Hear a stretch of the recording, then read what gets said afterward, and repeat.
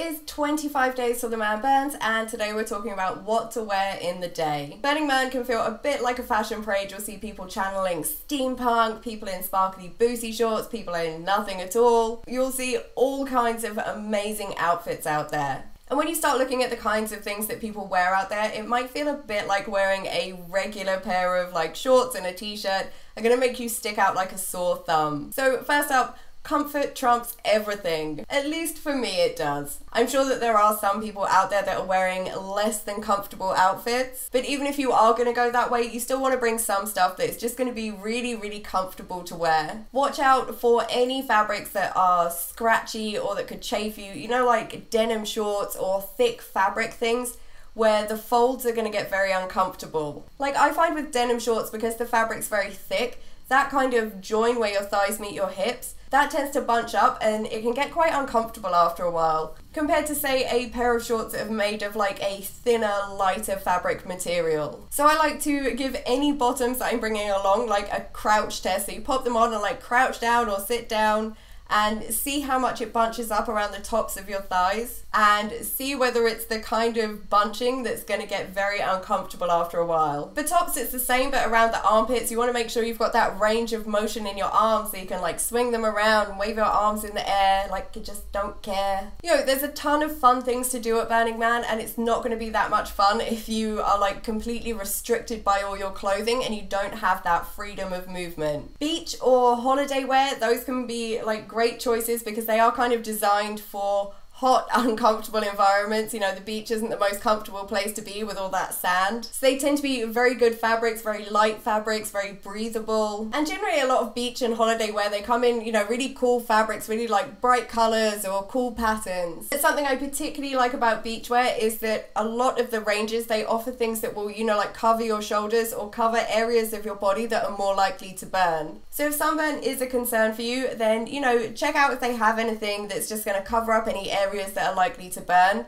so you can just chuck them on for the hottest hours of the day. I always like to bring along like a basic bikini as well because I find the fabric is like really comfortable. Trekking gear is another great option. You know, a lot of those clothes are designed for, you know, desert trekking or trekking in hot environments, as well as for, you know, doing a lot of activity because they're expecting you to like trek for miles in it. And chances are at Burning Man you are going to be doing quite a lot of trekking about. I know they don't generally look as fabulous as a pair of like sparkly booty shorts or a catsuit, but they are probably going to be pretty comfortable. So if you don't own any trekking stuff, you could head down to a trekking shop, you know, check out what they've got for desert style trekking or trekking in hot environments, and you'll probably find they have some amazing things, some really nice breathable fabrics, clothes with really conveniently placed like mesh panels. All those handy double up options, you know, you can get like the trousers where you can just like unzip the trouser leg and then they turn into shorts. Those are quite a good option as well. Especially if your adventuring tends to last a long time and you find yourself out in the evening and it starts to get cooler and you can just kind of like zip your trouser leg back on. And even though most of the clothes you'll find in trekking shops, they can border a bit on the bland and beige, you know, don't forget that you can jazz them up yourself. You can like decorate them in some way to make them a bit cooler. Also, trekking shops are a great place to get hats. Whatever hat you choose, you kind of want something that has some kind of chin strap or something where, you know, you can attach it, because strong winds can appear from nowhere at Burning Man and you don't want to bring along a hat to like protect your face and the back of your neck, and then the first day it goes like blowing off your head and across the player and it's like lost forever. I find the best kind of hats are ones that shade both your face and the back of your neck. So look out for something like that. Charity shops, secondhand shops, thrift shops, vintage shops, whatever you want to call them. That is where a ton of burners' wardrobes come from. You can find some absolutely amazing pieces in there for really good prices, like bargain prices. So it's definitely worth having a hunt around in them. And again, don't forget you can customize it. If it's not quite as funky as you'd like it to be, then, you know, you can go at it and make it as cool as you want it to be. And because you probably got it at a bargain price, you're not going to feel so bad, you know, like cutting it up with scissors compared to how you would if you had bought it like brand new from a trekking shop and it cost you like a good amount of money. So at the start of this video, I did mention, you know, just regular old t-shirt and shorts. And you can absolutely wear that. If you have stuff that you're like, I'm just comfortable in my regular clothes, I have some stuff that seems suitable for the environment and that's what I'm gonna wear, go for it. If that's what you feel good in, then wear that stuff. You don't have to have like an elaborate outfit. You don't have to like dress up. Even though personally it is something that I love about Burning Man, you know, this like eccentric fashion that's on display, and the fact that that can just be your day wear and it's not like considered strange.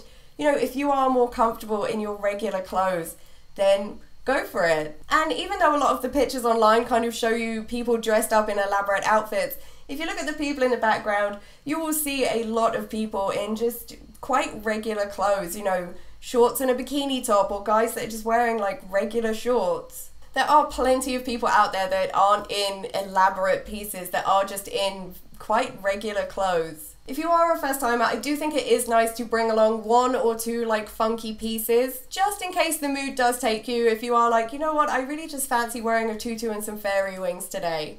You know, it's nice to have that option. Having lots of light coloured pieces is a good idea for Burning Man. You know, black pieces like absorb the sun or something, and so it makes you hotter to wear dark colours. So try and go for some light coloured pieces for in the day when it is very hot. And again, you know, light fabrics, really airy, breezy things. I would avoid bringing only tight fitting things. You probably will want a few things that are just like a bit loose and flowy, so you can kind of feel that breeze on you when it's going. You know, if everything you bring is fitted, you might end up finding that it's a bit restrictive. You might find that, you know, it's just like hot or uncomfortable to be wearing all the time. So make sure you're bringing some different options with you. Comfortable underwear are a must. I know that for some of you heading out there, you are looking for a bit of a love connection. You're hoping you might meet the burner of your dreams. You might want to be wearing something a bit cute and sexy underneath whatever you've got on, but you're probably not going to want to be stuck in, you know, lacy knickers or G-strings or thongs or just kind of uncomfortable underwear the whole time you are there. For ladies, UTIs and yeast infections are kind of a common player ailment. Like, lots of people get hit with them. So if that happens to you, you're definitely going to want some comfortable underwear. And obviously, you know, wearing very uncomfortable underwear can kind of cause those things to happen as well. So I mean, in general, just bringing along some nice breathable cotton underwear that you can wear it's going to be nice. And bring along extra, because you might find you want to change them a bit more frequently, especially if you are, you know, adventuring all day or you're just getting a bit dusty down there. You might want to change them out for a nice, fresh, clean pair. It is a good idea to keep your underwear and socks in a Ziploc bag so they're not getting super dusty, so that when you change them, you are actually changing into a clean pair rather than a pair that is just like covered in dust. So like with underwear, socks as well, you want to bring along lots of lovely, comfortable socks to be wearing. For footwear, boots are the way to go. They're going to protect your feet from player dust, which means you are protecting them from player foot, which are chemical burns on your feet from the alkaline player dust.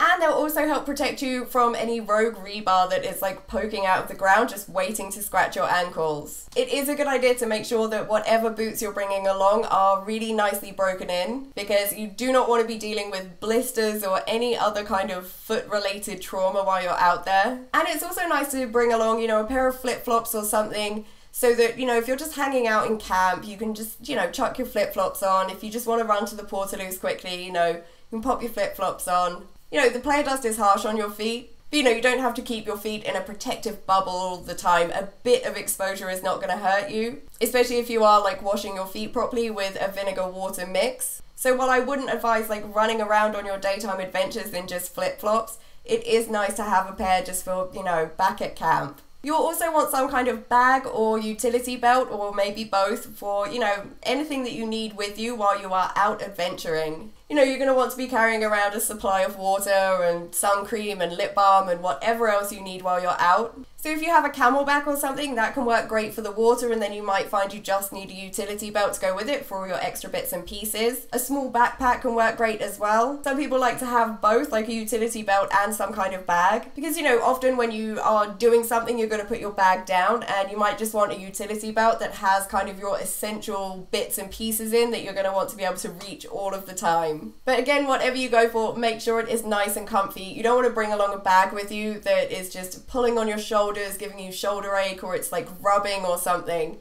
So make sure you choose something nice and comfy, and that it's a decent kind of size for whatever you want to carry around. You don't want to be carrying around like a huge trekking bag just with like a bottle of water and some sun cream in there. And likewise, you don't want a teeny tiny bag that's not going to fit your supplies for the day in it. So if you are buying a new bag, or you have lots of bags to choose from, it might be worth figuring out kind of what you think you'll need to be carrying around in the day, so that you pick one that's a good kind of size. If you're going to use it for the night as well, you know, figure out what you'll be carrying at night so that you can get the right size bag. Nipple pasties and cock socks. If you're planning to go nude, there are places where the sun doesn't get to shine too often, and those places tend to be a bit more sensitive to the sun than other places.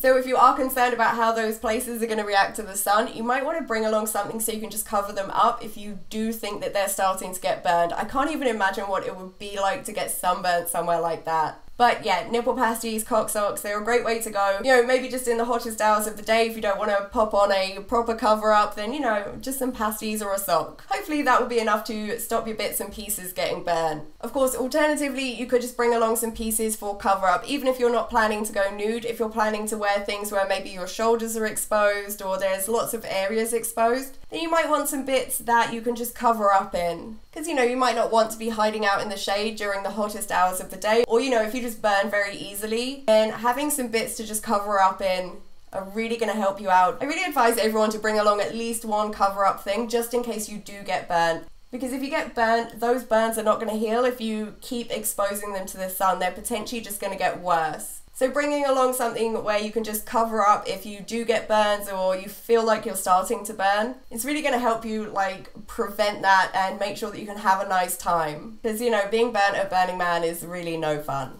Whatever clothes you go for, make sure you avoid anything that is potentially moopy. If it has frayed edges and those frayed edges are kind of falling off all the time, if it's got maybe like sequins or beads or something glued onto it where they aren't really secured on properly, then avoid them. There's a huge chance that, you know, those beads or sequins or frayed bits, they're going to be falling off and just creating a trail of moop. If you do end up unintentionally bringing something that is kind of mooping everywhere, then pop it in a Ziploc bag or a bin bag or something and tie it up so that it's not a problem anymore. You know, stop wearing it as soon as you realize that it is creating a lot of moop. One of the principles of Burning Man is decommodification. So it's best to avoid any pieces that have logos on them, especially if they are like really large logos. You usually see it with like sports gear or trekking gear and stuff, where it'll have like a huge logo across the front or the back or something. You know, if some of your stuff has like small logos on it, like you'll probably find your sunglasses have like small logos. You know, that's not the end of the world, but just, you know, avoid anything that's just like one big advertisement for the brand that made that outfit. For ladies' wears, you know, like bras and stuff, we all know that bras can be a bit uncomfortable. I feel like the larger your chest is, the more uncomfortable the things that you can buy for it are. I find that sports bras, bikinis, swimsuits, things like that, they tend to be quite comfortable. Probably a good idea to avoid anything with too much padding that's, you know, gonna end up with things getting quite hot. As well as underwire. I know that some people need underwire to give them the amount of support that they need, but if you can kind of do without it, then you might want to skip underwire stuff because that can be a bit uncomfortable as well. So if you do need underwire or padding or anything like that, then try and go for like the comfiest options that are available. I find things like, you know, the t-shirt bras where they're very, very simple. They tend to be quite good. The fabric is quite breathable. You can get them, you know, without much padding. And they seem to be designed a bit more for like comfort over style. With underwear, I did already mention, you know, like lacy underwear and thongs. But I would definitely avoid any like body shaping stuff, especially for the daytime where it's very hot. It's really not going to be comfortable to be wearing like Spanx or body shapers or anything that's just like crush hugging you all day. You know, if you normally wear that kind of thing, then nighttime might be a good time to wear it because it's cooler, but in the day it's just going to be way too hot to be in something like that. So again, if you are going to bring that stuff along, make sure it's not your only option. Make sure you've brought along some kind of comfier choices just in case you find that's not really working out for you. There are some essentials that I do think that everyone should bring. So I already mentioned, you know, like a wide brimmed hat or some kind of hat that's going to shade your face and your neck. Sunglasses, it's a good idea to bring some spares. It's very easy to lose sunglasses. So you might not want to bring along your like super fancy expensive ones. You might want to get some kind of cheaper ones for Burning Man. Dust mask and goggles, you know, they're pretty much essential, or, you know, bandana, keffiyeh, scarf, whatever you're using for a dust mask. Lip balm, sun cream, I know they're not exactly clothes, but you know, make sure you've got your essentials. And a way to carry them about in the day if you need to be carrying them. I really like to bring along accessories to just kind of jazz up my day wear. Because, you know, a lot of my day wear is really just like a bikini top and some shorts. So, you know, it's not that exciting. So I really like headpieces, you know, like horns or just very elaborate headpieces. Especially if they offer a bit of shade, that can be nice. Tutus, tails, face paints, like really anything I can think of that kind of will just jazz up an outfit that means that I'm not actually wearing that much extra and definitely nothing uncomfortable. Those are like my favorite things. I try and look for very versatile stuff that, you know, I'm going to be able to wear with lots of different outfits. And it is a great way to just make things look a bit more exciting if you are wearing kind of bland clothes. If you are just wearing, you know, regular normal day clothes and you want to feel a bit dressed up without kind of going full dressed up or without having to spend a whole lot of money, then just going for some accessories that you can team with whatever it is you're wearing. It's gonna make you feel dressed up and feel nice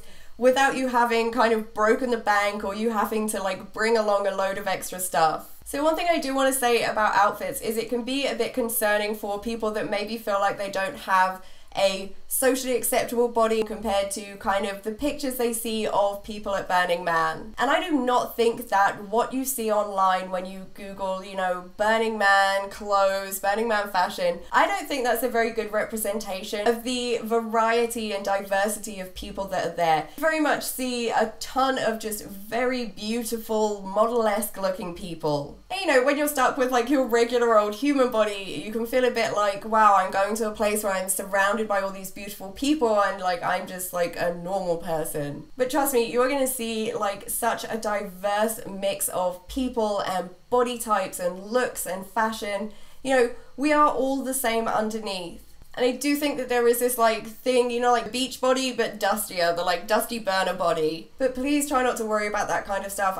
Like I say, the pictures and stuff you're seeing on the internet, it is representing a very small fraction of the people at Burning Man. It seems to very much represent like one body type and really not all that much else. The way I see it is, would you rather spend your time at Burning Man being self-conscious about your body and maybe wearing clothes that are not particularly comfortable, you know, like body shaping clothes, or feeling like you need to cover up your body because you think that you don't have the right kind of body to be seen in like a bikini and shorts or something? Or would you rather spend your time at Burning Man not worrying about that stuff and just having fun and adventures? I feel like many people spend enough time, you know, worrying about how they look and being self-conscious about their bodies. You know, think of Burning Man as a place where you don't need to worry about that. There's more important and more fun things that you could be doing with your time than worrying about, you know, whether or not you look a bit fat in that outfit, or whether you've got a bit of a stomach roll, or whether or not your hair's perfect. You know, wear what you want to wear what you feel comfortable wearing, wear what you feel happy wearing. And, you know, if you do feel self-conscious, you know, wear stuff that you're not going to feel self-conscious in. You know, wear things that are making you feel good and comfortable and happy. Don't wear stuff that you feel like you should wear or that you have to wear. So I hope this was helpful, guys. If any of the rest of you have any tips or advice for good things to wear while you're out there, or things to bring along,